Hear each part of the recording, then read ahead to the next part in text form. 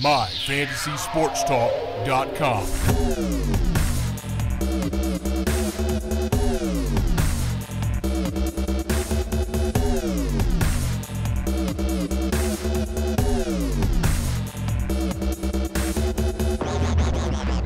Welcome. This is My Fantasy Podcast from myfantasysportstalk.com. Thanks for listening. We have a maddening show today. It's going to be huge, of course, but it's also going to be maddening. Let the madness begin. March Madness is here. Anyone excited for that? Me. I've got a fever, and the only prescription is March Madness basketball. There you go. Classic. That's for everyone. I mean, how many people did you talk to today that's filling out tournaments, guys? Filling out tournament brackets. Seriously. I had people from work who I didn't know even followed sports tangentially wanting to freaking fill out a March Madness bracket. This is the biggest. That's what I love about March Madness. Anybody can get into it. Yeah. I think everybody I talked to was talking about it, and as I'm sure we'll get into, it only made me angry. Yeah. The only thing bigger than March Madness is the word tangentially. I know I didn't pronounce it right either. Bad first words there. All right, we're going to kick off the show and spend a good portion of today's podcast breaking down the field of 68 in this year's NCAA tournament. We'll also talk about the winners and losers of the NFL free agency period to this point a little bit later on, and we'll start out with some breaking news, a couple of top headlines of the day today. So a lot to get into. Let's do it. It's Monday, March 14th, 2016. I am Brandon Reed, lead writer from myfantasysportstalk.com. Let me welcome in the founder of myfantasysportstalk.com, Dan the Man Schalk, and lead contributor and reigning contributor of the month, Kyle Kirby. Dudes, how's it?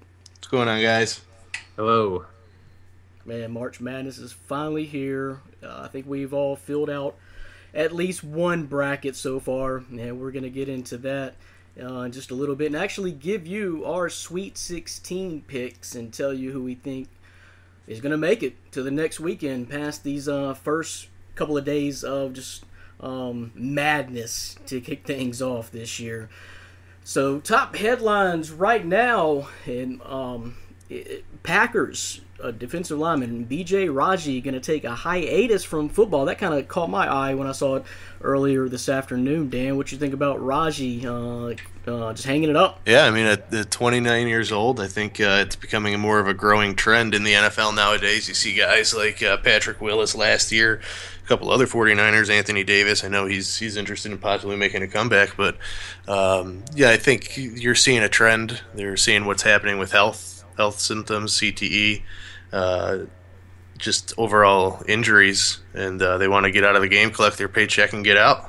And I think it's a smart move. Yeah, no doubt. He will be missed, though, for sure. And again, how old is he, Dan? 29. Yeah, 29, that's what I was thinking. Well, not even 30 yet, and we've seen that kind of as a pattern recently. Also got Martavis Bryant. This is coming through as well. Going to be out at least a year. Pittsburgh Steelers wide receiver going to be missing some more time for different reasons and injury. Kyle, what you think about Martavis Bryant? Saw someone on our message board today talking about Josh Gordon 2.0. Yeah. Are we heading down that path for Martavis Bryant? Yeah, I think we are. I think that's the easy comparison to make too. It's disappointing. He's a great talent. I think he proved that again last year. He has the ability to really, stretch the field and break games open. He's one of those guys that you feel like on a different team might be wide receiver 1 caliber, but only because he plays with Antonio Brown, he's going to be the wide receiver 2. It definitely hurts his team, that's for sure. If he ends up being out for the whole year, they have a lot less to offer now in the passing game. It's disappointing, but like we said with the comparison to Josh Gordon, it seems like some of these guys just can't seem to get it totally together. And that's a shame because on the field he will be missed because after coming back after time served this year, he made a difference on that offense right away. So unfortunate for Martavis Bryant, but got to get right.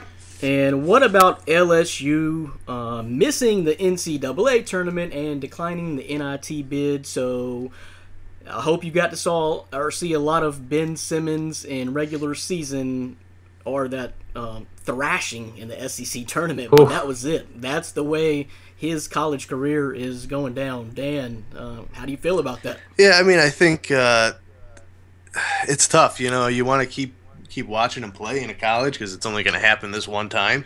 He's obviously going to choose to go pro. But it's tough. LSU, I think overall it shows how bad their coach was. I think it was. Yeah. I mean, they not only Ben Simmons, but they had a McDonald's All-American on that roster as well. So former Tigers coach Johnny Jones, Memphis Tiger. Yeah, I mean, I think it shows his lack of ability of coaching. I mean, and for Ben Simmons, like, you can't really blame him not wanting to play in the NIT. What's it going to prove to him? It might only hurt his draft stock, maybe if he gets injured or anything like that. So it's good for him to walk away. I don't really blame Ben Simmons, but I gotta say, I can't remember a time. My memory is not as good as it should be, but I can't remember a time with a guy who was so perennially considered the number one overall selection in the draft having such a rocky season. I mean, the team just underperforms, and then the whole thing happened with the Wooden Award. His GPA isn't good enough. Why can't your GPA be good enough? It's all these little things. And I understand these are small little nitpicky things, but just underwhelming college year from him. Well, and do you want your last game to be remembered like that? That's what I mean. They went out. What was the final score? They scored 38 points, which is the lowest in any. Yeah, it's like 71-38. Yeah. So, there's an intangibles thing. I don't know. I'm not gonna. I don't know enough about him. I really don't to make a really educated decision or opinion on it. But there's something about him. When the times I've seen him play, and the fact that this is happening now, like you said, this last game. There's something about him. I'd be very worried. I still think he's the number one overall pick, but he's not this runaway next LeBron type of guy that people were kind of comparing him to. See, I think he could be. He still is. I mean, his game, I think, is going to suit the pros a lot better than it does college. He's a NBA type player, and I do think I see him equating to LeBron quite a bit, just in his overall type of game as a scorer, a passer, a rebounder. I think he's going to have the ability. He's going to have to add some muscle, but he definitely has the ability, I think, to do that. The skill. Right. Ben Simmons, thank you for playing the game of college basketball. We'll see you at the next level, buddy. Yeah, still a hard way to go out there getting thrashed like that and then declining NIT bid. So, well, that's an easy transition for us right into who did make it to the big dance this year. The field was announced yesterday afternoon, and a few surprises. You're always going to have teams who are disappointed they didn't make it. Going to have maybe one or two surprises of teams that did make it that you didn't think would. Then you got the seeding and all how it lays out in the matchups, future matchups. So much fun when the bracket is announced. Even more fun when your team is in it. What do you say, Dan? Colorado. Yeah, I mean it was happy. It was a happy selection Sunday for me, knowing that my team Colorado would be in the field. Obviously, if anybody checked out my fantasy sports talk today, they would have saw my column about how I thought the committee kind of shafted the seeding of Colorado, placing them as an 8 seed. Not only as an 8 seed, but against the hottest team, I would say, in the country, UConn. Admit it, Dan, you were hot. Salty. You were just hot about it. Dan, I'm telling you the truth, guys. So here you go, everybody. Dan called me at 6:35 last night and said, let's do the show. He wanted to do the show right then and there. He was that hot. Already had half the article written. So, yeah, I kind of tough draw, though, too. Huh? Yeah, not only UConn, but if they can somehow beat a team that obviously always does well in the NCAA tournament, then they have the number one overall seed in Kansas. And, part of my article outlined that Oregon State, who we talked about last week as a bubble team, possibly not even making it in the field, who finished below Colorado not only in the regular season, conference standing, overall standings, but they also lost to Colorado by 17 points. But they managed to get a number 7 seed, which might not seem like a lot, but just the matchups alone, first round and in the second round, are completely, lifted towards that 7 seed. So I think Colorado definitely was underseeded, and it will hurt their chances to advance. You got any surprises? What kind of stuck out at you, Kyle? I know I knew where Dan was going, but from the outsider perspective, like me and you had, without really a team in the fight, what did you see that kind of stuck out to you as the biggest story coming out of the field of 68? One of the biggest stories for me probably has to do with Michigan State getting the 2 seed. I think I don't remember for sure, but I think all of us had them last week as a 1 seed. I'm pretty sure we did. I don't know for sure. I would today too. Right, yeah, and I think that's kind of the thing that everyone is kind of talking about is how they kind of got shafted a little bit here, getting that number 2 seed. I think they're definitely deserving of the 1 seed, but the one thing about the Spartans, I think, is that they have the ability to really play well when they're kind of considered the underdog. This is only going to motivate them more. I think that's the biggest story that's going to come from here. I think we're going to be looking at this team, come the finals, come the Final Four. And we're going to be saying, well, guess what? That number 2 seeding really lit a fire under them, and that's what got them to the end. I think the good thing about their seeding is they are in the same bracket as Virginia, who I would view as the 4th number 1. So at least they get that type of matchup. Yep, agreed. Yeah, and they're really the type of team we've seen them make runs before. I don't think it really matters, what their seed is going to be. You just come to expect Tom Izzo teams to be in the Final Four, or at least be around the picture, of the Final Four contention. So I don't really see that changing this year. No, we're going to give our Sweet 16 picks a little bit later on to come. Man, I guess one of the things that I noticed right off the bat, guys, is the Tulsa. Yes. I really, Agreed. after Terrible. seeing Tulsa, I got to see Tulsa up close and personal last, week and a half, couple of weeks, and Memphis destroyed them twice, So, they're not just a bad team. Decent strength of schedule, 62, and RPI is 60. So you're talking about just right there, borderline. I think they would still be a bubble team if we had made Selection Sunday. But anyway, I don't think going in that they had the resume. There was more deserving teams, I'll just say, outside of Memphis. But I don't know if you guys saw this. One of Tulsa's players tweeted out. Did you see this, Dan? One of Tulsa's players tweeted out yesterday before the Selection Sunday announcement of who was going to be in the field to one of his friends or fans or someone, and they had asked him, "Are you in the tournament?" And the Tulsa player said, "Nah, bro, we lost to Memphis twice and once by 30." So that's how the Tulsa players felt about it. And so a big shock there. I think they were probably more deserving teams. I really like St. Mary's resume. I mean, how can you argue with what St. Bonaventure did? And Monmouth was right there at the top too. And I know going back a couple of podcasts or so, I guess I just didn't research Monmouth, but they were a good team. That Dan corrected me about it last week. But they were a good team, really good resume. But kind of sticking with that podcast theme, I want to talk to you guys about how about Pitt and Syracuse. We had them on the bubble, talked extensively about them over the last week to 2 weeks, and Pitt ended up beating Syracuse twice in the last couple of games of the season.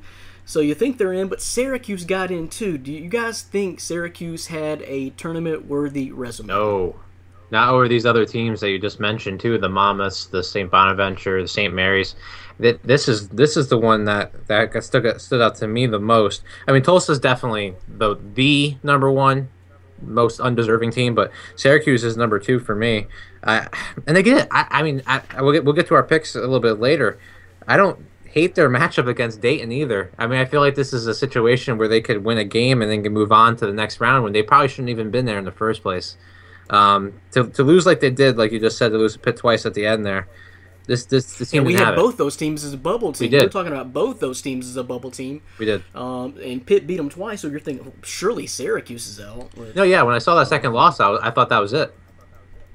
Yeah, to me they were definitely not deserving at all to be in there. I mean, when you look at Monmouth, and this goes to the selection committee. I think this is what's ultimately wrong with college basketball is the selection committee. I mean, if you look at what Monmouth did, I mean, they had 16 true road or neutral wins. I mean, that's what the committee has asked the last 5 years. If you show us that you can put together a tough non-conference schedule and win on the road, you'll be rewarded with a tournament bid. And they only had one home game until January 4th. in their Wow. season. One home game. Wow. I mean, that show they That's were on the just the road for the opposite of what first Memphis 3 did. months. It's Yeah, Memphis didn't play their first true road game till January 3rd, exactly 2nd or 3rd. So to me, it's the hypocrisy of the committee, and Monmouth completely deserve to be in, and it breaks my heart for those kids, because they ultimately went on the road, they did what was asked of them in previous years, and now they're left on the sidelines for what I would say is a brand name. You choose a Syracuse with a Jim Boeheim that's going to draw more of a crowd than Monmouth.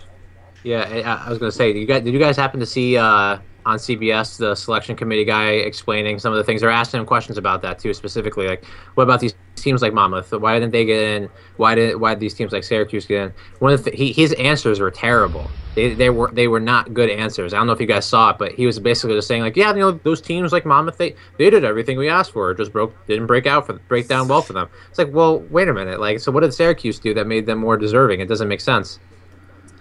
They lost 5 of their last 6. Oh, wow. Including to at least what I know for sure is to a bubble team in Pitt twice out of those 5. So, yeah, I'm not seeing where the resume quite added up for Syracuse, but like you guys said, name recognition is what it would have to be. And, maybe that's just some ACC love there. They did get 7 bids. You really saw like the Power 4 or 5 all kind of stole the bids from everyone. So ACC, Big 10, Big 12, Pac-12 all had 7 bids. So I think at that point you're just taking the higher conference. It looks like that may have been a theme here, breaking it down like that. What do you guys think? If 7 bids were awarded to the top 4 conferences, for sure they stole some Cinderella's bids. Yeah, definitely. I mean, we talked about Cuse and Pitt, but you also look at Vandy. I think they were more of another name, but I mean they're a very talented team. They just don't play well. They don't play good on the court together, but they have the athletes that can win. They have the potential to. So I think that they got them in based on name recognition, based on passing the eye test, instead of actually looking at resumes. Yeah, I think they're going to get waxed by Wichita, too. Oh, yeah. I agree. And what do you guys think about the way, I guess, South Carolina kind of fell? They started the season 15-0, and they were ranked in at least the top 20 or so, for sure. And, man, just an epic collapse there to not be in the field at all at this point. I had them as a lock. Literally a lock. I didn't even think they wouldn't make the tournament, and they had a crushing conference tournament loss early, and that ultimately I think hurt them. If they maybe won one game in the SEC tournament, that might have helped.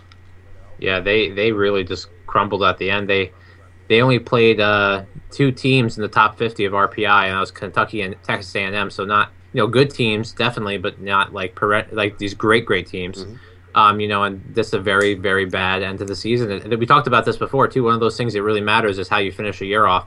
You think that the same thing would be said to Syracuse. I think we'd be talking about them a whole lot since they finished their year off so terribly. But that what have you done for me lately kind of mentality definitely hurt them in the end. It's kind of hard to figure that out, though, isn't it? Because, like you just said, Syracuse went the total opposite route, losing 5 of their last 6 and apparently making it anyway. So I don't think there's just one formula or one particular, if you had to live your way and make your schedule this way, or schedule these type of teams or home versus road. I'm not sure that it matters. I just think they're taking in so many things, and with the parity in college basketball this year, I think it made it a little bit tough on them. I think that's ultimately the flaw, though, too, in the system. I mean, I think the committee needs to set some type of rule, or some type of rules that teams have to live by. If you're a mid-major, this is playing that non-conference schedule, the tough non-conference schedule is supposed to get you in. If it's not getting you in, I mean, what else can they do? Monmouth literally could not have done anything else. I mean, no, absolutely not. And look at the conference breakdowns again. How about the SEC only getting 3 bids? Just you never know. They kind of have their ups and downs as a basketball conference, but only 3 bids for the next supposed powerhouse 5 school. The other 4 got 7. SEC got 3. So, what do you think about the state of just SEC basketball in general right now, guys? I think it's clearly a step below what with the other conferences, which is the opposite of what it is in football. SEC is the elite college football conference, and everybody else is kind of sub-level to them. But not only that, but if you look at the SEC, the seedings, again with the committee, A&M was a 3 seed, Kentucky a 4 seed, but yet Kentucky beat A&M in the conference tournament. So I know Calipari, voiced his dislike of playing on Sundays, and I agree. I think the committee probably already had that seeded before the game finished, and I think that's another flaw that we're looking at. But back to SEC, that's off my tangent again. The committee has me. I can't.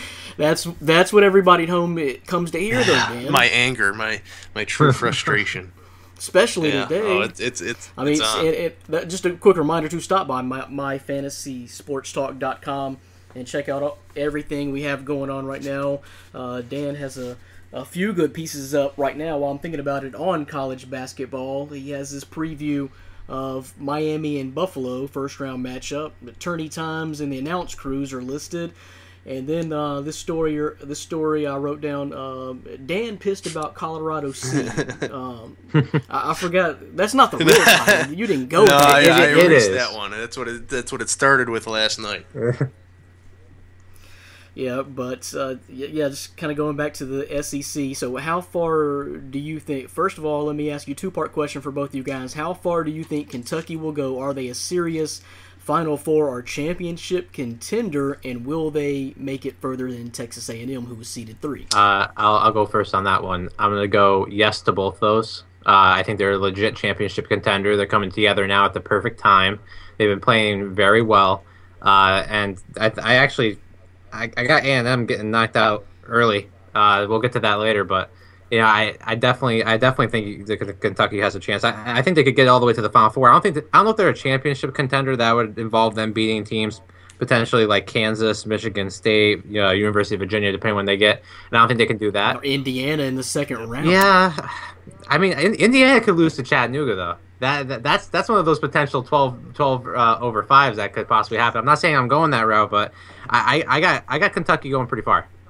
Yeah, I think Kentucky's hot right now. I mean, Yep. they ran through the conference tournament, and Kentucky's they have the athletes, they have the first round picks. I mean, Tyler Ulis, he's unbelievable. I've never really watched him play. I watched a lot of the conference tournament, and that's a kid that I know can play at the next level, and he commands that team like no other. So I have, I won't go further than the Sweet 16, but I have Kentucky, and I also do have A&M. So we'll get to that a little bit later, but I think the SEC with those 2 schools, will have a chance to advance pretty far. So here's what I'm looking at ahead for Kentucky, according to my bracket: a second-round matchup with Indiana. How would you like that matchup, guys? Tyler Ulis versus Yogi Ferrell, point guard matchup. Yeah, that's phenomenal. Yeah, it's gonna be great. That'd be a special game for the first weekend of the tournament. So we've talked about some of these teams who made it and who didn't make it. Maybe we thought were mistakes, and some of the seedings. Dan, of course, not happy about Colorado. Any other seedings that kind of stuck out to you guys as this doesn't look right, or I'm not sure what they were looking at to seed this team this high or this low? I thought Iowa had a pretty low seed. They were a 7 seed, and I think at one point they were number 1 or number 2 in the country. I know they had a little bit of a slip at the end of the year, but the talent on that team, I think, screams look out. The number 2 seed, who I think if it might be Villanova in the next round if they advance, but they could be a scary team to make a run, because I think they're a little bit underseeded. Yeah, I actually have them penciled in here too as one of those teams. They, again, really hot start, but bad finish to the end of the season. They're coming in without any momentum. There's that word that gets thrown around a lot that I don't really know how much it really matters, but you can make an argument that it does, at least in their case. They're going to be going up against the Temple team that I think would really like to play Villanova in the next round. That's not exactly a cakewalk, but Iowa's a very good team. They have potential to really, if they can turn it on, they can get pretty far in the tournament, I think. And how about the most loaded bracket or the least loaded bracket, guys? I was just looking at the South, and is that not the most loaded bracket? I mean, in my opinion, Yes. though, Dan is probably going to think so for sure too. Because if they can get by UConn, they'll have Kansas in the next round. But and also, so as far as seedings go, here's a team that I think may have been underseeded a little bit. Is Maryland. I really like that team, and to be seeded 5, I think they're a dangerous team. If it plays out and Kansas and Maryland do get to the Sweet 16, that could be a stumbling block for Kansas. I see with Melo Trimble and Rashid Suleiman. And they've just been a good team all year, and I expected them to go in. They were kind of one of the teams I circled as being a potential Final Four team earlier, mid-season. So that they kind of stuck out to me as one being a little bit underseeded. What do you guys think about Maryland? Yeah, I mean they have the talent definitely to do it, but the question is, can they put it all together? Can Melo Trimble be the scorer? I think that he's been lacking this year. I mean, I think he's shooting in the 30% rate, or under 40% from the field, and as a point guard, you can't be doing that. He's a great passer, but he's going to have to show up because he's going to be playing some big boys, some big schools. So they're going to have to. Well, and that's another reason I kind of want to see them perform outside the Big Ten, step out of conference play. I'm sorry, and so we'll see if they run into another big boy in the Sweet 16 of Kansas. Yeah. So top overall seed in the tournament. You guys agree with that? Yeah. Sadly, yes. Yep. Because Colorado's going to play them if they can get past UConn, and that's not going to be a pretty one. All right, so this is just the first week of several weeks we have to go of this. It's a fun time, but we're going to step into our Sweet 16 predictions now. And Dan, you scheduled all for Thursday and Friday, right? Yeah, I'm on a little vacation coming up. And I do it every year. March Madness is my time. It's my heaven. Yeah, I'm right there with you. So he's going to have plenty of stuff going up on the website for sure if he's got a couple days off, guarantee that. So myfantasysportstalk.com. You are listening to the My Fantasy Podcast. Brandon Reed, Dan Shaw, Kyle Kirby here. We're about to give you our Sweet 16 predictions. Who's going to escape the first round or the first weekend of the tournament. So I'll start first, guys. We'll just go by each region, and just give real quickly the winner of the game. So we'll start out the round of 64, which they now call, I think, round 2, which makes no sense to me. But anyway, this is the first round of the tournament, guys. In the South region, I have Kansas beating Austin Peay. Don't do it. Do it. Well, that's a loss if we're playing in a do bracket it. challenge together. So good. Pick them. Yeah, I have Huskies. They just do it March after March. They get in the tournament, they're deadly. I don't know. That's going to be a great game, though. Let me say that's a great game. I picked UConn because I've seen them really close the last several days, and I just really like UConn. But UConn over Colorado is what I have in the 8-9 matchup. I have Maryland over South Dakota, Cal over Hawaii, and I'm going to take the winner of the Vandy-Wichita game in this one over Arizona in the first round. So that would probably be my first semi-major upset, I would say. What team is that going to be? In the first round? Wichita. Okay. That's kind of the one that stuck out to me is who, because Vandy barely snuck in the tournament as well. But anyway, getting carried on there. So yeah, I'm going to have Wichita actually beating Arizona in the first round. That would be an 11 versus 6 matchup. Got Miami beating Buffalo. Sorry, Dan. That's all right. This is just not your region. Miami beating Buffalo, Iowa over Temple, and Villanova beating UNC Asheville in the 2 versus 15 matchup. What do you guys got in the South region in the first round? I got Kansas over Austin Peay, just like you. I got UConn over Colorado. Nice, man. Yeah, and you know what? It's just one of those things that they're going to turn it on. I probably would have went for UConn to go pretty deep in the tournament if they didn't have to face Kansas in their next round, but alas, they have Kansas. I actually have my first update being South Dakota State over Maryland. I'm not a big believer in Maryland, and one of the things I'm looking for when I actually look for big upsets in the tournament is the teams that can shoot the 3 ball pretty well, and South Dakota State can do that. So I'm going to go with them there. I got Cal over Hawaii. I also have Wichita over Arizona. This is a team that's finally healthy. Got a lot of recent deep run experience in the tournament. I like Wichita a lot. I got Miami over Buffalo. I got Iowa over Temple, and then I got Nova over UNC. No love for Colorado All or right. Arizona. Well, there's about to be a lot of love. All right. So obviously, yes, Kansas. I have Colorado, and for everybody listening, remember the name Josh Scott, the center of the Colorado Buffaloes, 4-year starter. He averages 18 and 10 and 3 assists. He does it all, and he's going to do it all against the Huskies. Hey, Dan. Mark it down. Dan, is that the name of the jersey we're going to see getting pulled over his face in defeat? Is that why everybody's crying to his They're going to be jersey? cutting down some nets. Anyways, we'll move along.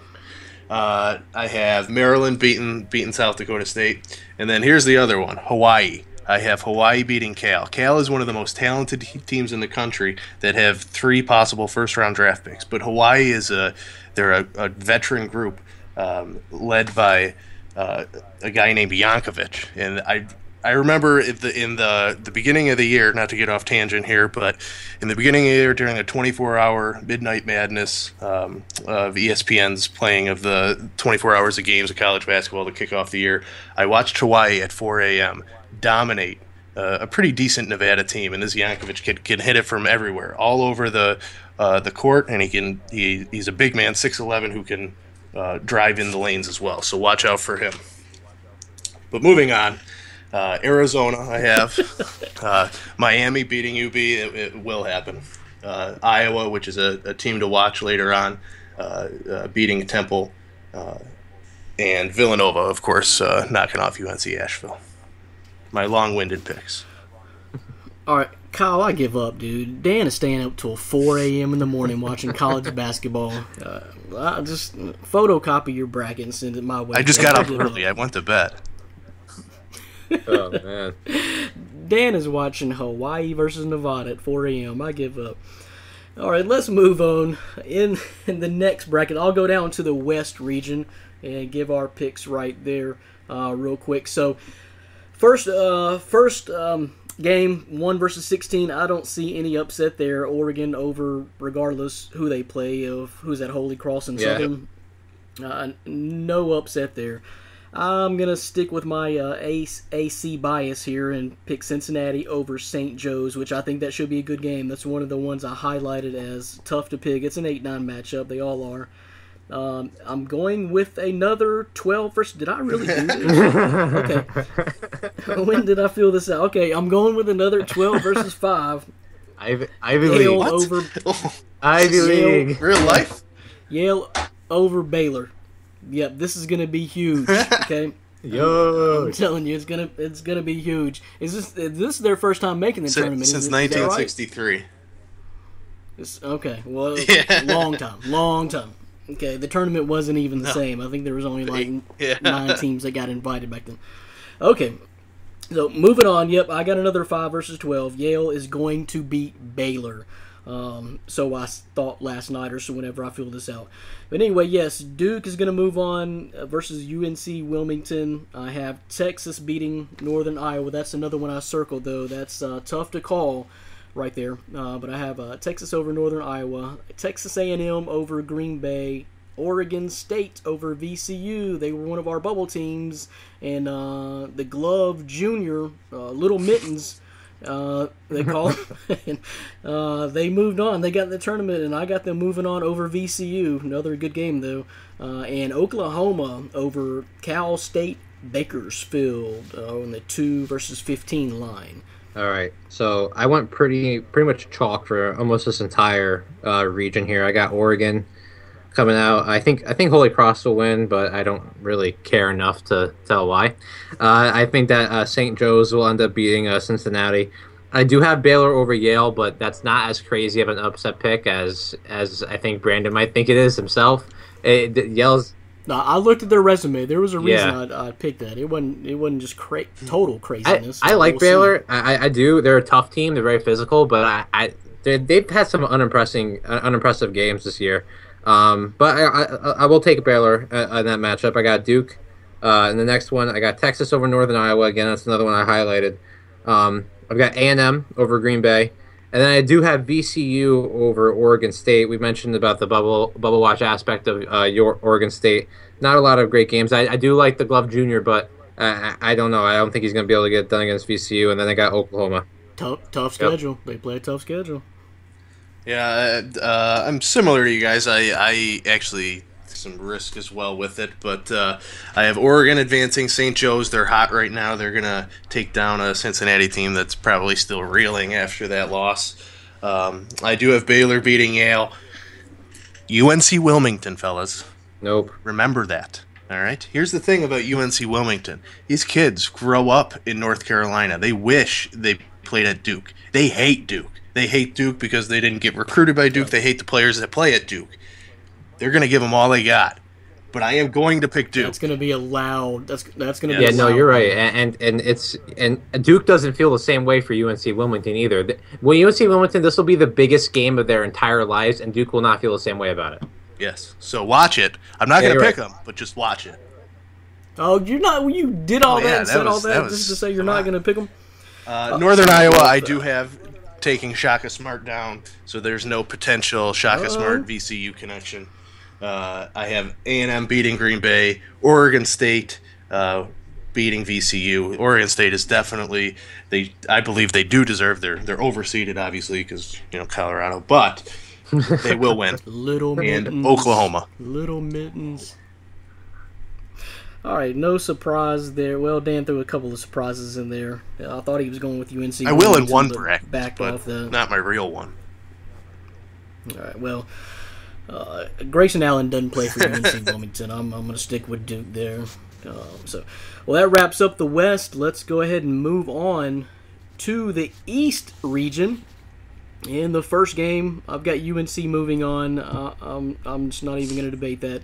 USC versus Providence. Here's one I highlighted, and as I thought would be a really good game, but I have Providence actually beating USC in the 8-9 matchup. I guess I highlighted all those 8-9 matchups. Those are always tough to pick for sure. Indiana over Chattanooga in the 5-12 matchup. I'm going with Kentucky over Stony Brook, although I've seen a little bit of Stony Brook this year. If things go south for Kentucky, Stony Brook could pull off that upset. Just like I think maybe Kyle or one of you guys earlier said about maybe Chattanooga and Indiana, not to give it away, but there has some that has potential for a couple of upsets meeting a couple underdog seeds. But I have Indiana and Kentucky matching up in the next round in that one. And here's one I'm totally backtracking on, guys. If you remember during our Bubble Watch segment, as I said about Michigan, I had them in but one and done, and I think you guys both had Michigan out. They did get in the tournament, and here's the thing. And again, this is one I guess I did this. They're going to be playing Tulsa.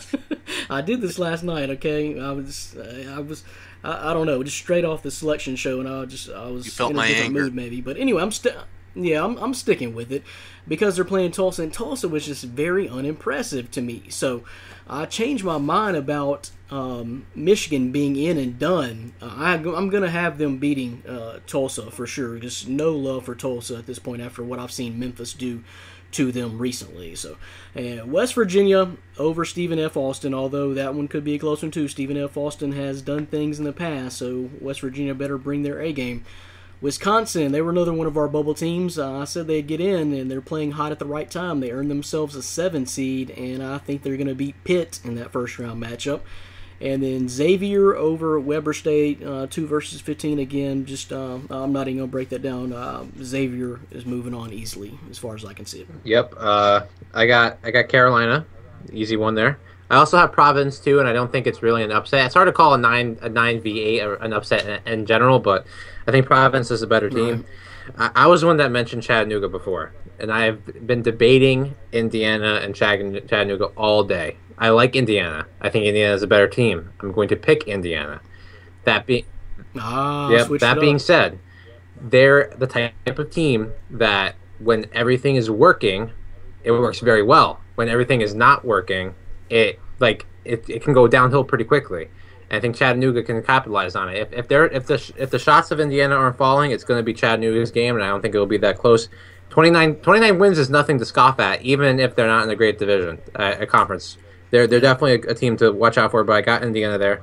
Got Kentucky over Stony Brook, though I do also agree that could be an interesting one. But I got Kentucky going far in the tournament, so I'm going with the first win there. Notre Dame next over, I don't know, Michigan. Whoever, I don't really, again, two teams that don't really deserve to be there in my opinion, but whatever.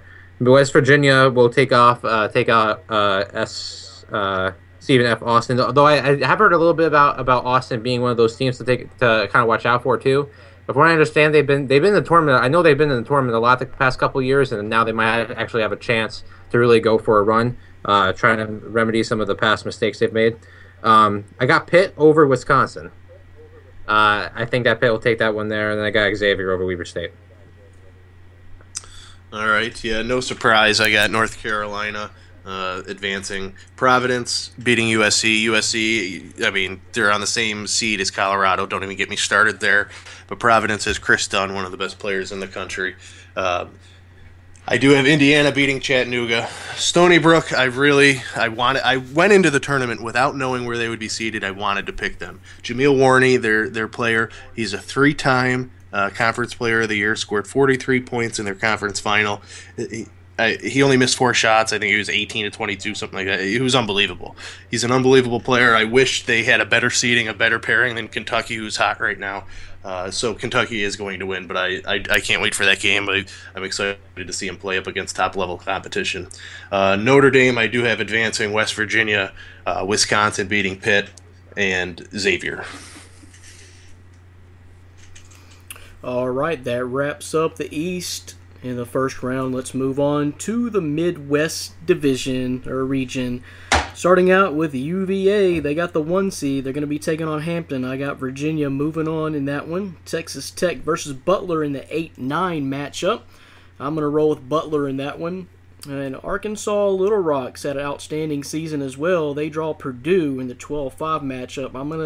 I was very tempted to pick the upset here, kind of almost local bias, but I am going to stick with Purdue because Purdue has really seemed to play hot, made a run in the conference tournament, so I'm going to stick with Purdue there in the 5-12 game. Iowa State versus Iona. I'm going to go with Iowa State here. When they're playing at their best, they're a dangerous team. Kind of fluctuated up and down the top 25 this year. They got a 4 seed. I'm going to go with Iowa State over Iona. And Seton Hall versus Gonzaga, I'm pulling the upset in this one, 11-6. I just really like Gonzaga and the pieces they have with Sabonis. I remember watching his father, although I'm dating myself pretty good right now, but his father was one of the all-time great centers in the NBA, in my opinion, probably best passing big man there was. So I'm going to roll with Gonzaga over Seton Hall, although Seton Hall is having one of the best seasons they've had in a long time. But Gonzaga over Seton Hall in the 11-6 matchup. I'm going with Utah over Fresno in the 3-14. No upset there. Dayton, Syracuse. Yeah, I'm going with Dayton. Syracuse, they played a lot of tough teams, played in the ACC, but not sure they belong in this field, so I'm just not going to give them the respect of beating Dayton in that first round. And, of course, Michigan State. I have them making a pretty deep run. Not even going to break that one down, although Middle Tennessee is a team that could get hot and play dangerous in the 15-2, but I just don't see it happening against this Michigan State team. I think this is, without a doubt, probably the weakest region, at least in my opinion, of all the regions here. I got Virginia. Coming out ahead of Hampton. Butler over Texas Tech. I've got Purdue over Little Rock. This next one is, this was tough.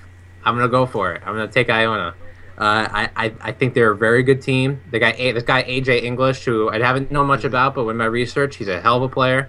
He averaged at least 22 points, 6 assists, and 4.5 rebounds per game. It's pretty good, and they're a very fast-moving team. I think they can put up a lot of points. And again, like I said before, when I picked South Dakota State over in the South, I like the teams that can score a lot of points. They have the potential to really turn it on if things are working well for them. Those are the types of upset picks I like to go with. So I'm going to take Iona in that one.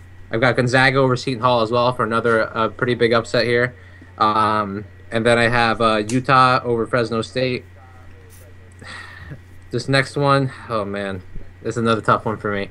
I'm gonna go with Syracuse. I'm gonna go with just the experience of Jim Boeheim. I think it does matter, so I think they're gonna win that one there. And then I got Michigan State.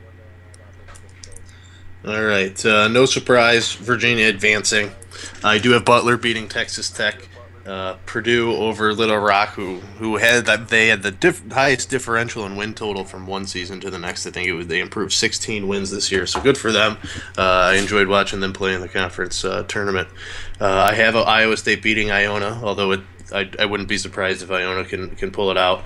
I'm surprised both of you guys have Gonzaga. Seton Hall, they are hot right now. They blew through the Big East, beating Villanova. Some top teams. They have Isaiah Whitehead, a McDonald's All-American, who is a stud.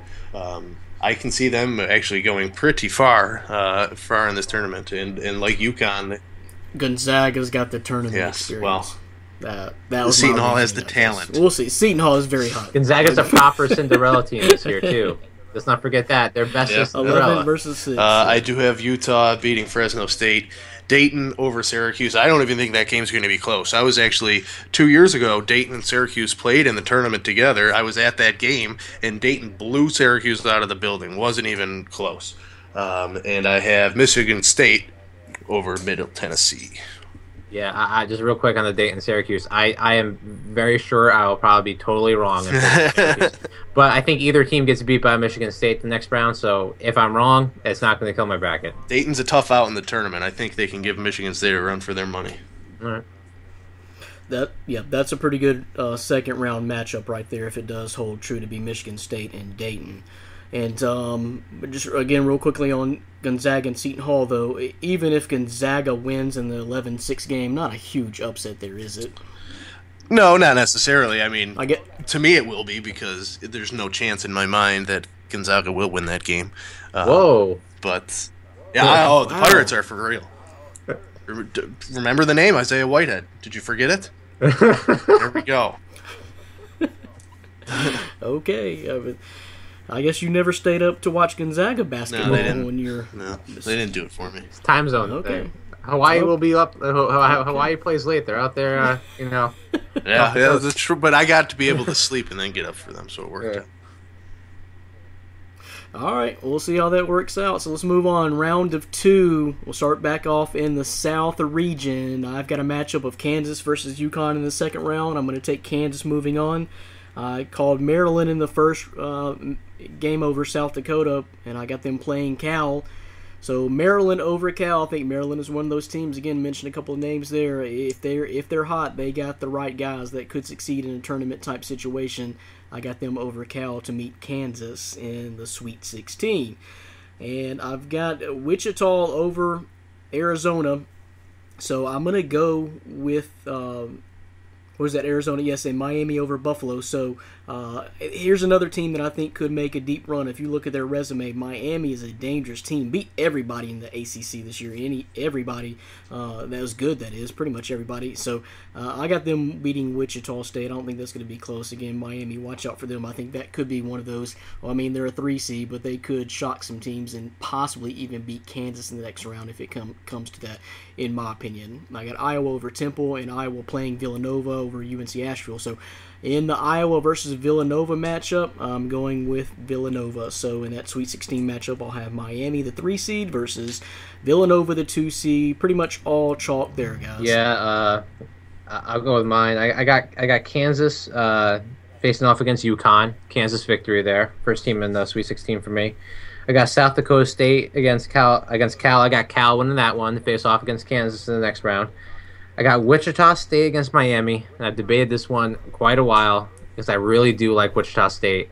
I think that if they were healthy the whole year, they'd be seated much higher, and we wouldn't be considering them an upset pick. But I'm going to take Miami anyway. I like that team. I think they're going to get there. Then I got Iowa over Villanova. I got Iowa breaking the hearts of Villanova fans again. Heartbreak again for Nova. Iowa facing off against Miami, so that gives me Kansas, Cal, Miami, and Iowa in the Sweet 16. Wow. All right. Number 7 seed in the Sweet 16.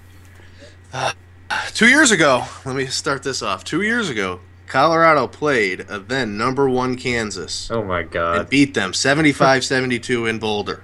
It's possible. It is, and that's what I'm going in believing. And I will not be surprised at all if Colorado pulls it out. I'm going to pick Kansas. You will not be surprised at all. But at all. At all.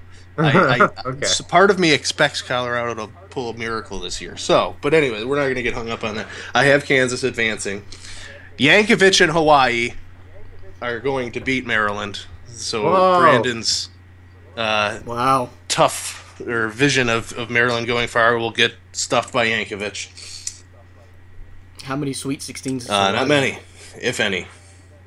And then I have Miami beating Arizona. Miami is a good, they're a senior bunch. Jim Larinaga, who brought George Mason to the Final Four a few years ago, he's now the coach there. So he definitely is.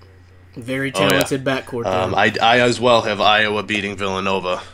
Jared Utoff, he's a scorer, and I don't see anybody on Villanova that can stop him. All right. So, Villanova not getting much respect from you guys. So, we'll see if that holds to be true. One of my favorite names, Archdiakono. So let's move to the West, and I've got Oregon playing Cincinnati in the second round. I've got Oregon beating Cincinnati. Yale versus Duke. I got Duke winning that matchup to go to the Sweet 16. Texas A&M. I think the committee knew what they were doing on this one. If it does hold to be this matchup, that's going to be a pretty good matchup, especially since these two don't get to play each other anymore since since A&M moved to the SEC. Sorry. Now I've got Texas A&M winning that battle if it does come to that. Texas A&M over Texas, and Oregon State versus Oklahoma. Little Mittens, the Glove Junior, got them beating Oklahoma. And here's the thing, I may be way off base on this, and I know Buddy Hield is, to me, he's the second best player in the country behind Denzel Valentine. But I've seen them play a lot of games this year, and they've looked really good, but I also saw them play Memphis early on in the season, and Memphis hung with them, and I'm sorry, I just didn't see it. Buddy Hield was a superstar, but I didn't see it. So I know they've pretty much done their best of proving me wrong all year long. They end up getting the 2 seed, and I'm not backing off my prediction. I say Oklahoma will go down somewhere early in this tournament. I just I happen to pick the first available chance outside of 2 versus 15 matchup, and I've got Oregon State beating VCU and then knocking off Oklahoma to make it to the Sweet 16. Wow. All right. Well, I'm going to start there so I can disagree with you. I got Oklahoma going up against VCU and winning there. We'll be getting more into that probably next week, but I like Oklahoma a lot. I like Buddy Hield. I think he's going to get it done. I also have I guess since I start at the bottom, I'll go up from here. I got Texas going up against A&M. I'm going to go with the upset with Texas. They have very strong strengths of schedule this entire year. Good coach, that we mentioned before, Shaka Smart. Battle-tested team. I think they get it done in a good rivalry game there against A&M. I got Baylor going out and beating Duke because I want to see that happen. That's more of a personal choice. And then I have Oregon facing off against St. Joe's and winning that one. So that gives me Oregon, Baylor, Texas, and Oklahoma. Yeah, I have Oregon beating St. Joe's. I think that'll be actually a pretty handled win by Oregon. If Baylor beating Duke, although it could be UNC Wilmington, but it's Baylor advancing. A&M beating Northern Iowa, and Oklahoma advancing past Oregon State. I'm on the Buddy Hield bandwagon. Yep. I think he can get it done at least to the Sweet 16. All right, we'll see what happens out of the West. Let's move on to the East region, and in the top second round matchup, number 1 seed, I have North Carolina beating Providence. And moving on to the Sweet 16, I have Kentucky beating Indiana in what I think should just be an excellent game right there if it does hold to be true. 4 versus 5, I got the 4 seed Kentucky moving on to the Sweet 16. And in the next round, West Virginia over Michigan. That's would be the next Sweet 16 matchup there. And again, I just totally backtracked on Michigan. I said that they'd be one or in and done, and I think they're going to pull off the upset there, not only beating the round of 68 or the first 4-in matchup, but then beating Notre Dame. But their luck comes to an end against West Virginia. West Virginia 3 seed in the Sweet 16. And Xavier over Wisconsin. I really like Wisconsin. I think they're clicking at the right time, but I also really like Xavier coming in at that 2 seed. They were solid all year long. So Xavier beats Wisconsin, and I'm going all chalk there, guys. 1, 2, 3, and 4 seed. Moving on to the Sweet 16. Out of the East. I'm going to go just like you. I'm going to go all chalk with this, so I'll make it quick. Carolina over Providence. I got Kentucky over Indiana, though I do think there's small potential for that being Chattanooga, but I would like to see Indiana versus Kentucky more. I think that will be a good game. But I do have Kentucky getting out of that one. West Virginia over Notre Dame, and then Xavier over Pitt. Yeah, sadly, I'm with all you guys. North Carolina, I think if anybody has a chance to lose out of those, the 1, 2, 3, 4 seeds, I think it actually could be North Carolina against the Providence team that is very talented. But I have Kentucky advancing past Indiana, West Virginia past Notre Dame, and Xavier over Wisconsin. All right, so let's move on. Very last region, the Midwest region, Virginia and Butler I have in the second round matchup. I'm going to go with, actually, here's another one, guys. Butler. Did I do that too? That's it. Virginia and Oklahoma. Those are the two. I don't know. I think there's going to be some upsets there. You got to pick them someplace. And honestly, I'm kind of looking at an easier road for Michigan State when I was looking at that. So, but anyway, I think Butler is talented enough to beat Virginia. Virginia slips up. So big 1 seed going down there. Next up, Iowa State versus Purdue. I've got Purdue winning that one. And next matchup, I have Gonzaga winning again, beating Utah 11-3. Gonzaga making the tournament run to get into the Sweet 16. Then, no surprise, I'll tell you guys, I got Michigan State going pretty far. I got them beating Dayton. So, Butler, Purdue, Gonzaga, Michigan State top that Sweet 16 out of that region. I don't know if I can. I actually am a little bit similar to in one place though. I got Virginia over Butler. I'm gonna go with that one. So that's not where we're similar. I do have Virginia over Butler, though I do think that there's a lot of potential for them to be that team that gets knocked out. I have Purdue beating Iona in the next round, and then that Virginia versus Purdue game is the one that I have my eye on as where Virginia will actually get knocked out there. They could have easily been a 2 seed, and we wouldn't have been talking about it being that big of an upset if they lost. So I got them beating Butler. Like I said, I got Purdue beating Iona. Like you, I have Gonzaga over Utah. That's the team I'm gonna go with. I'm just gonna go with that team, and I'm gonna hope that they make a run here. And then I got Michigan State over Syracuse. So that gives me Virginia, Purdue, Gonzaga, and Michigan State. Man, I'm glad we're doing a bracket together, guys. I have. What does that mean? I mean, we'll get to that in a second. I have Virginia beating Butler. That's one of them right there. Thanks, Brandon. I have Purdue advancing over Iowa State. I have Seton Hall. I mean, come on, Seton Hall. Seton Hall over Utah. I mean, you guys have Gonzaga. That's not even gonna happen there. So, so Seton Hall, watch out for that. Like I said, Isaiah Whitehead, and I do have Michigan State over Dayton. Nope, you ain't got it. You ain't got to explain no more. You're not on the Gonzaga bandwagon. Okay. We accept. Jeez. All right, we'll see. That was a lot of fun. So we do have some difference of opinion all the way across there, guys, but it's gonna unfold very shortly, and by this time next week we're gonna be telling you who we think are making the runs all the way to the Final Four.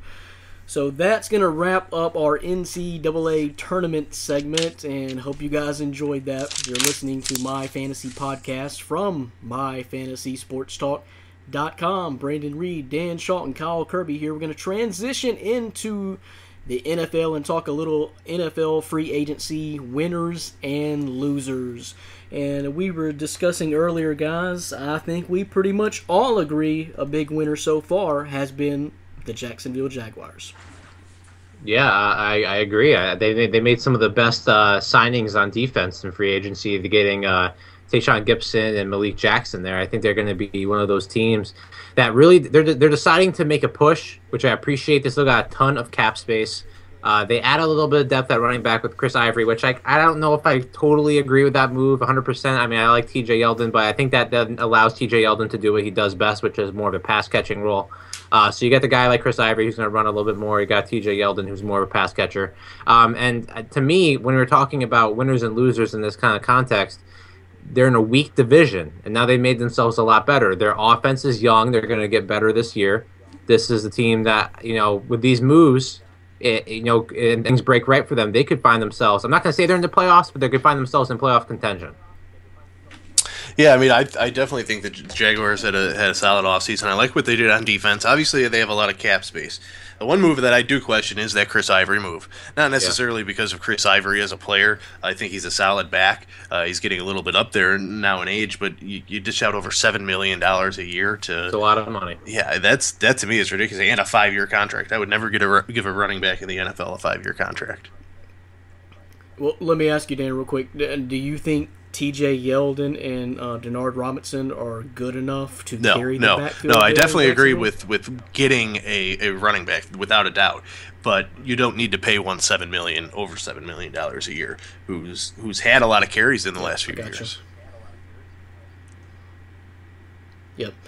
And I'm not going to bash that too much because and you're probably spot on, Dan, with the money situation, and that almost was, I don't know, maybe a little bit of a panic move. I don't know if they were talking to other guys or not, but I definitely think they needed to get a little bit bigger at the running back position because they were not great last year, and just needed some kind of other game to add to Bortles and brothers Robinson, and now they got a pretty good tight end set too. But I just think you need a little bit more of a running game to complement that passing game and maybe make that next leap into the playoffs. But definitely agree they have had quite a big free agent period to start and just picked up Prince Amukamara.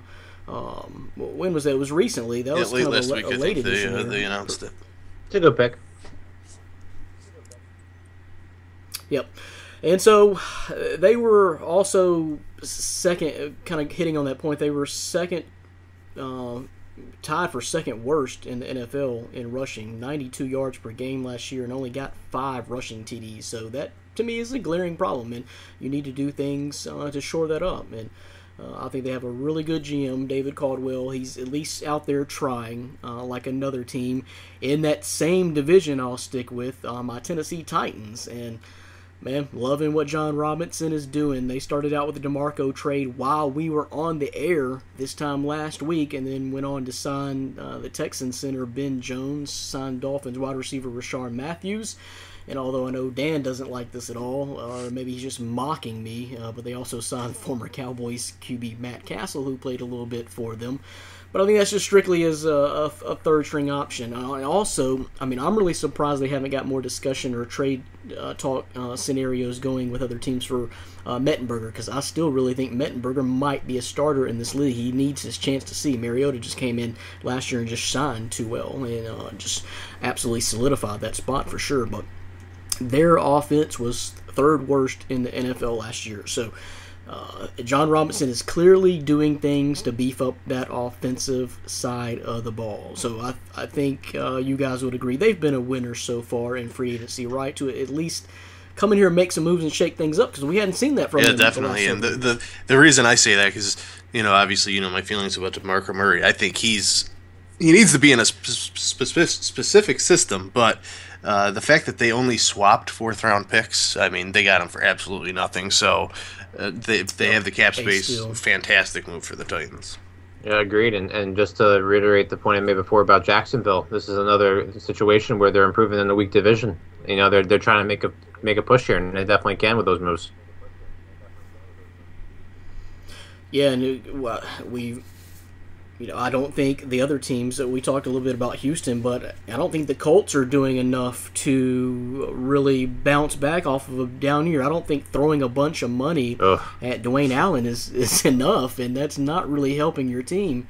As when I know Andrew Luck had some injuries last year, but hey, maybe try to shore up that offensive line a little bit, and I don't know, do something, because like I said, throwing money at Dwayne Allen and letting Fleener go is not going to make your team that much better. But anyway, with the Titans, that DeMarco Murray trade, as Dan was saying, I really love that, because they are definitely trying to solidify their offensive line. Drafted Taylor Lewan a couple of years ago. They signed Ben Jones, get Chance Warmack. And still, with that number 1 pick in the draft, a lot of different things you could do there. Most likely scenarios, they'll draft Laramie Tunsil. And man, is that going to be...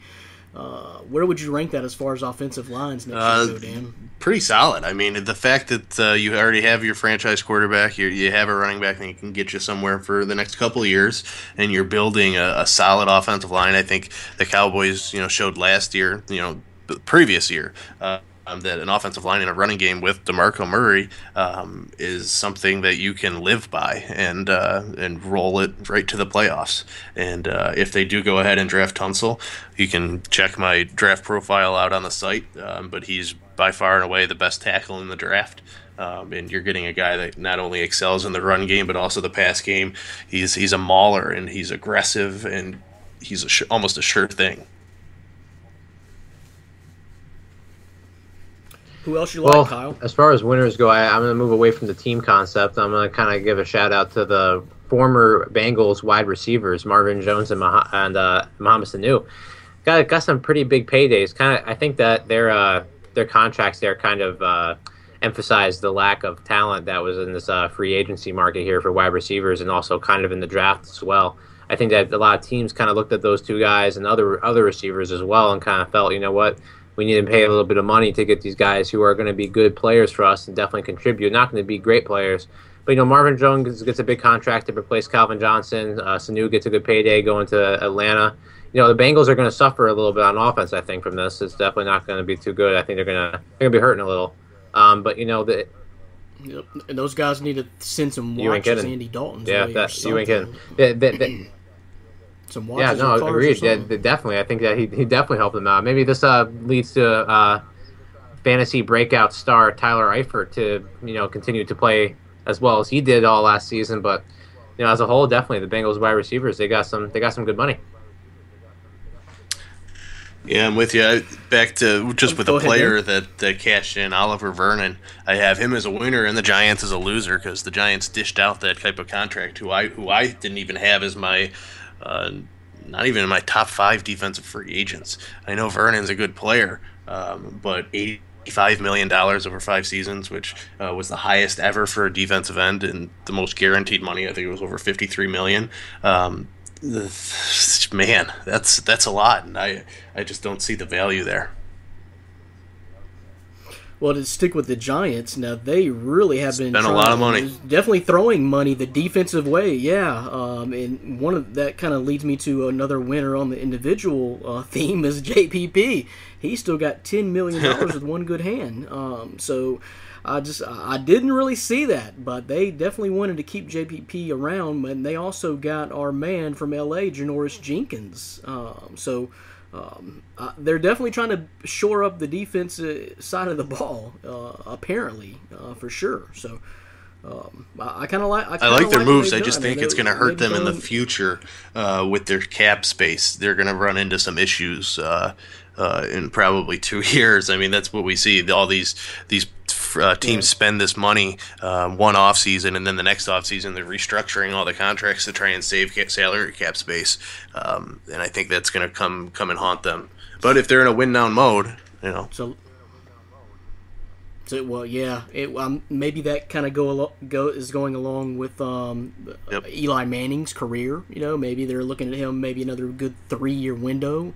And what have they really been lacking is just holes in the defense. They just get shredded. Was that Giants and Saints game earlier this year? Yeah. It was just the shootout, like 52-50 or something like that. Just unbelievable, and a lot of the Giants games were that way. So they're throwing a lot of money on the defensive side, and I like that they are trying, because that may be kind of the strategy they're going with. We got Eli, we got some good young receivers. They always seem to get a running game somehow. So I'm trying to shore up that defense, and I know I've kind of wrote down here Houston is going to look completely different on the offensive side of the ball. They're still trying to find out exactly who they want at quarterback, and letting Arian Foster go, and they're just going to look totally different next year. But one thing will be consistent is the D, I guess. Losers. So we also, speaking earlier in the show, I think everyone agrees the Denver Broncos have walked away from the Super Bowl and are walking down a steep hill and may not be able to get back up agreed. next year. They're a team that we might see a pretty big dip from a Super Bowl winning team to possibly out of the playoffs with what happened to them. They lost Malik Jackson, Danny Trevathan. They lost both of their quarterbacks, who neither might have been all that great, but still, I mean, to get two guys who were in your system there and now they're gone. There's. I was going to say, C.J. Anderson too. Yeah, he signed that offer sheet with the Dolphins, right? Yep. Yeah. He's probably going to be going too. It's funny now. We got a situation and where their starting quarterback running back combo might end up being Mark Sanchez and Ronnie Hillman. Ronnie Hillman, I don't mind, but just a thought. Now, I'm not saying Mark Sanchez can't be as good as Peyton or Osweiler was. That's not what I'm saying. But just the thought of that is just, it's got to send chills down your spine if you're a Broncos fan, I'll tell you. Well, and also, as you mentioned, losing Malik Jackson and Danny Trevathan, now that defense is not going to quite be the same it was last year. It was killer last year, so not only is your offense taking a hit big time, don't expect that overall number one defense in the NFL again next year. I mean, they got a shot; they'll be top 5 deed, but I'm not sure. Well, they're definitely not going to be what they were this year for sure. So they're not going to have that crutch to lean on as much. Yeah, I mean, Dan, I think what do you think about Denver? It's tough to blame them too much. I mean, with what Osweiler got, I mean, if I was the general manager, if I was John Elway, there's no way I'm paying that type of money to Osweiler. I mean, they offered him a good chunk of change. I think I saw somewhere around $60 million. He ended up signing for $72. But you can't mortgage your future on an unproven quarterback who played in 7 games, and I'm not ready to throw, over $15 million a year to him. So you can't. It's tough to blame him. And the same thing with Malik Jackson and Trevathan. They were offered high money deals to keep the core of your team together. Like Von Miller, hopefully that they will look to re-sign long term. You're going to have to let those guys walk, and it might hurt. Definitely, going from Super Bowl to unknown. But overall, they have a quicker time of turning around back into a playoff contender this way. Yeah, it was just impossible to keep all those guys on the defensive side of the ball. It was just impossible. They were that good for a reason, and that kind of talent demands money. And one team cannot afford those luxuries all the time. But the good thing is that they did get a Super Bowl out of it. They did get at least one Super Bowl. A lot of teams find that chemistry and put that kind of team together and fall a little bit short and don't claim that title. So at least they did get it, and they're starting, from a good standpoint next year anyway. May not be exactly what they were this year, but as Dan kind of alluded to, you're still trying to keep that core together to at least stay in the hunt for the next 2 or 3 years for sure. Got to get Von Miller back though, and keep him a Bronco lifetime. You know what, guys? Something else that kind of struck me when I was looking at the signings is, and this is not a big deal by any means, but New Orleans picked up Kobe Fleener, who we were just talking about, and re-signed one of their own, Michael Umanawa Nui, correctly. But anyway, there you go. Thank you, Kyle, pulling out the big words and the pronunciations today and saving us. Appreciate it. But anyway, it just kind of struck me when seeing that man, they need the tight end to really be successful in that type of system under Drew Brees, do they not? Yeah, I like the signing. Ben Watson left for the Ravens. I mean, I know they have Josh Hill, but he hasn't really proven to be much. I think Kobe Fleener is a sleeper to target in fantasy football next year. Yeah, agreed. Yep, good point. I do like that. Thank you for writing that down now, Dan. I didn't even think about the fantasy aspect, but I think you're 100% right. But anyway, that just kind of struck me as odd because that's really the only signings New Orleans has done. They really haven't had much activity, but as you said, lost Ben Watson, and they went out and immediately got a tight end. So it just kind of got me thinking that I think tight ends under Drew Brees in that system, if you have a pretty good one, could be good fantasy plays and definitely kind of a crutch for Drew Brees. So, last thoughts on the NFL free agency period, guys. Who's still out there that's kind of shocking you? We saw Eric Weddle signed late this afternoon, so he's taken off the top of the board. But who's out there right now you're kind of shocked maybe still out there, or what are you looking to happen over the next couple of days? The one guy I've got my eye on is Ryan Fitzpatrick. I think he's where he eventually lands will be interesting.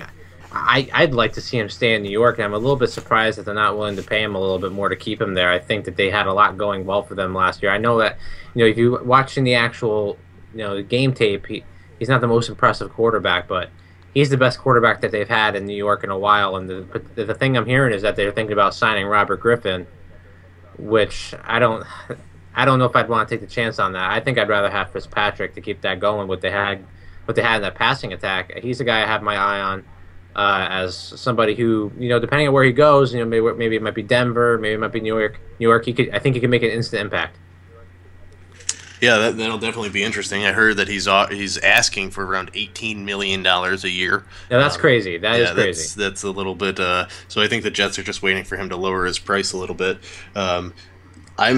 It's not necessarily free agency, but I'm monitoring the Kaepernick situation, what's going on there. Rumor is he's willing to take a pay cut if he's traded to the Broncos, but he's not willing to take a pay cut if he's traded to the Browns. Not necessarily a dumb decision there. But that'll be interesting to see if Chip Kelly lets go of Kaepernick. I think they would be great, or he would flourish in Chip Kelly's system. But then a couple free agents I just am looking at are the two Rams defensive players that were let go, Chris Long and James Laurinaitis.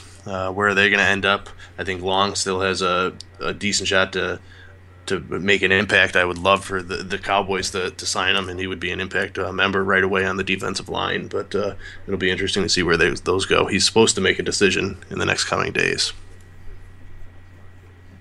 Yeah, Nick Fairley into that category as well. And I'm with you with Kaepernick, Dan. I mean, where is this saga going to lead us? When Chip Kelly went out to the West Coast, I thought, well, man, this is going to be the resurrection of Colin Kaepernick. I really thought that. He's definitely a better quarterback than Blaine Gabbert, in my opinion. And it was just, and I've said this before, it's almost like a dumpster fire in San Francisco, and I would not put any of that on Colin Kaepernick. I mean, if the system changes, it's not to your liking. It all fell apart at one time, it seems like, for San Francisco. Not just the coach and not just Colin Kaepernick. A lot of things went wrong in San Francisco. So then you heard late last week he wants to go to the Browns. He wants to be a part of that. And I don't know if that's financially motivated or what. But never hear that. Who wants to go to Cleveland other than LeBron? No. Well, and when I heard about the Denver possibility, I was pretty excited about that. I'm like, well, that's pretty good for Denver. You can get away and probably not pay him as much as it was going to cost you for Brock Osweiler. And going into game day Sunday, I feel a lot better, personally, myself, with Colin Kaepernick under center than Brock Osweiler. Or a lot of these free agent guys that are available right now. But anyway, that's just me. But another surprise I had is Arian Foster, and maybe there's reason for surprise, maybe there's not. This guy's health is probably just one huge question mark for any potential suitor for Arian Foster. Yeah, I think he's just about done. I don't think he has much left in the tank. I wouldn't be surprised if he doesn't get signed until midway through training camp, right before the start of the season, as maybe an injury fill-in. You don't want him going through camp. He's just going to pull a hammy or pull a groin or tear something. So I think he's just about done. He's maybe a mentorship veteran role on a team, but he doesn't have much left. Playing wise, I don't think. Yeah, I'm with Dan. I think the scenario he laid out is pretty much perfect. He's going to be one of those training camp signings. I think it's sad to think about what this guy used to be. He was one of those really great running backs in the league. I think great is the right term to use when he was at his peak and healthy. It's just sad to see it. I have another guy, though, I have my eye on that I'm just interested to see the storylines around this. I don't know if you guys have mentioned him yet, but Greg Hardy. Still out there. Who's going to be willing to take a chance on that guy? That's the thing that I'm interested in seeing. I wouldn't want him back on the Cowboys. He was I don't blame you. Terrible. Oh, I couldn't stand that signing. Yeah, I don't blame you. I don't think he will make any fan base happy. That's the thing. But I think there is going to be an organization and an owner and a GM out there who's going to be like, let's take a chance on this guy. Look at him. Can you see him being on the Raiders or something? Isn't that the kind of team that would sign a Greg Hardy type? Like, I could see that happening, and then it just ends up being another train wreck in Oakland. Well, and Dan may be able to speak to this a little bit better, but he wasn't making any friends in the locker room either. After they've kind of parted ways, several players have come out now and said that he was kind of a detriment to the locker room, and they either personally didn't like him or just didn't get along with him. Or it's interesting. We were talking before we led the show off talking about Martavis Bryant. Martavis Bryant seems like a stupid guy. Greg Hardy seems like a bad guy, and I wouldn't want him anywhere near my team. Yep, complete cancer in the locker room, consistently late to team meetings, just didn't care. He was all about himself. Great athlete, unbelievable skill, but he's missing some things up top. Well, he will probably get another chance. Everything works itself out in the end. So, great segment, guys. NFL free agency, big start to that last week, and that'll keep on moving, and we'll bring you more of that next week, and again update you on the Sweet 16 matchups of the NCAA tournament on another big episode of My Fantasy Podcast. So real quickly, check out the website myfantasysportstalk.com and like us on Facebook. We also have a podcast Facebook page. Yes, we do. My Fantasy Podcast. Growing in popularity as we speak right now, and look up.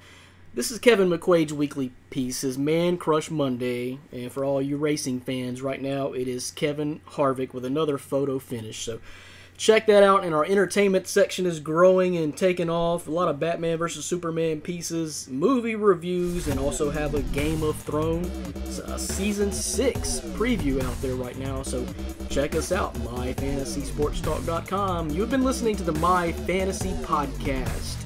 And this is Brandon Reed for Dan Chalk and Kyle Kirby. Listen to us next week. Until then, later. MyFantasySportsTalk.com